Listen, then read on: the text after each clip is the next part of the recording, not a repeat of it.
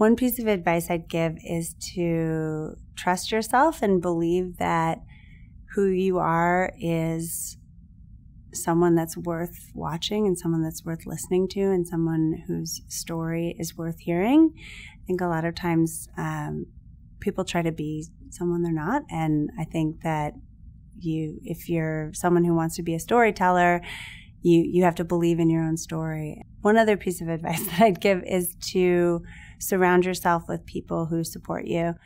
Filmmaking is a collaborative art, and it's one of the few art forms where it really needs everybody to be very strong as a group and work together.